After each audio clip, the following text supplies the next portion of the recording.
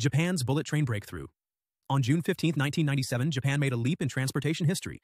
They unveiled the Shinkansen 500 series. This magnificent bullet train reached a speed of 300 km/h. It wasn't just about speed, it revolutionized safety and efficiency in rail travel. Travelers around the world marveled at this technological marvel. The sleek design and powerful engines captured imaginations. It set a new standard for rail systems everywhere. Countries took notice, aiming to match its high-speed prowess. The world began to see the importance of punctuality in travel. With the 500 series, trains didn't just move faster, they became symbols of reliability. Passengers could trust that they would arrive on time. For many, the experience was transformative. Imagine gliding effortlessly from city to city, all while enjoying beautiful landscapes. Now let's imagine today's travelers. Would you take a bullet train across your own country if you could?